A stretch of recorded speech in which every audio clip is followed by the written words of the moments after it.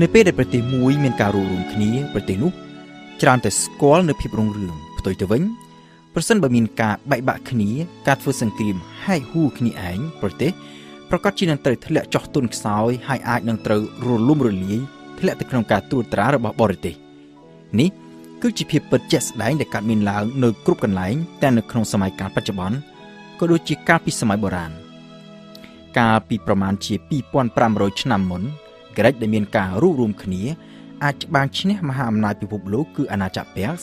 រួចហើយក្រិចខ្លួនឯងក៏ទទួលស្គាល់នូវភាពរុងរឿងជាប្រទេសមហាអំណាចដ៏សំខាន់មួយនៅលើពិភពលោកក៏ប៉ុន្តែភាពរុងរឿងរបស់ក្រិចបានឈានមកដល់ទីបញ្ចប់នៅពេលដែលក្រិចបែកបាក់គ្នាហើយគិតតែពីធ្វើសង្គ្រាមហែកហួរគ្នាឯងគឺនៅក្នុងសង្គ្រាមដែលអ្នកប្រវត្តិសាស្ត្រដាក់ឈ្មោះថាសង្គ្រាមពីឡូប៉ូណេសក្រិចសម័យបុរាណគឺជាបណ្ដុំនៃបរិយាតូចៗជាច្រើននៃមានរចនាសម្ព័ន្ធដឹកនាំឯករាជ្យដាក់ចេញពីគ្នាប្រៀបបាននឹងកូនរដ្ឋតូចៗដែលគេឲ្យឈ្មោះថាបូរីរដ្ឋ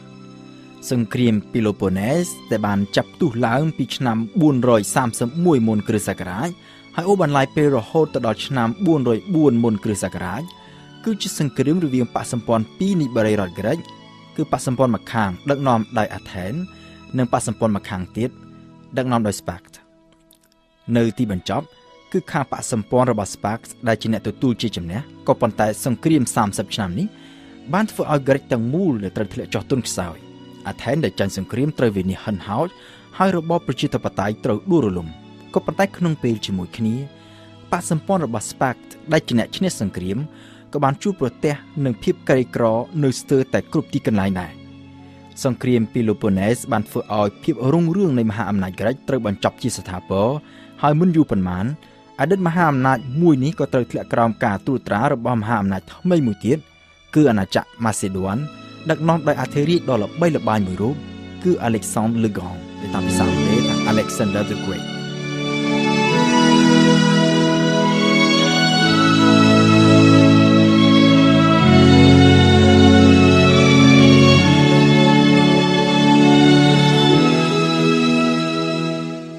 ម៉ាសេឌួនតាមពិតទៅក៏ជានគរមួយដែលទទួលឥទ្ធិពលពីវប្បធម៌របស់ក្រិចដែរហើយនៅសម័យកាលរបស់យើងបច្ចុប្បន្ននេះ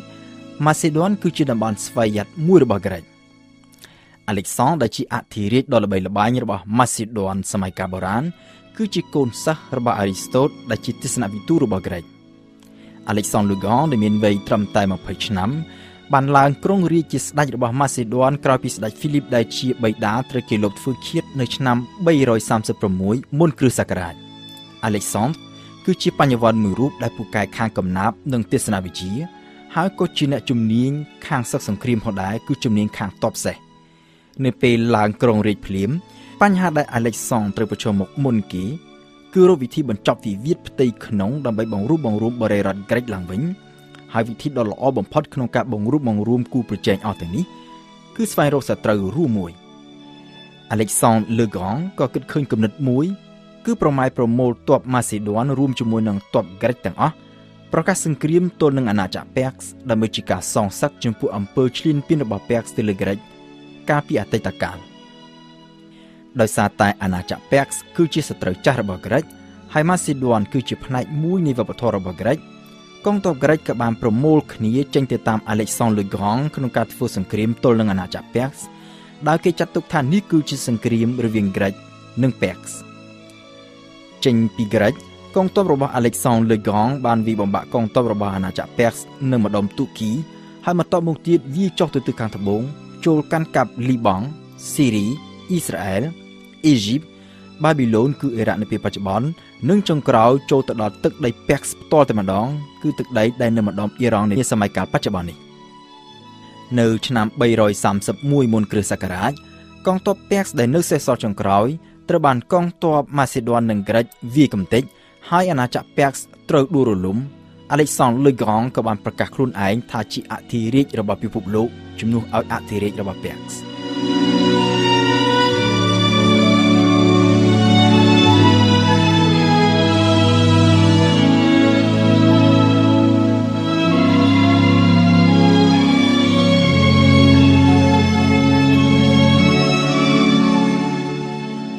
អាណាចក្រម៉ាសេឌួនដែលដឹកនាំដោយ Alexandre le Grand ដែលត្រូវបានគេចាត់ទុកថាជាអធិរាជរបស់ក្រិចដែរនោះ បានជំនួសអាណាចក្រប៉ែកក្នុងឋានៈជាមហាអំណាចពិភពលោកគ្រប់គ្រងដែនដីដែលលាតសន្ធឹងចាប់តាំងពីតំបន់មេឌីទែរ៉ាណេកាត់តាមដើមបូព៌ារហូតទៅដល់អាស៊ី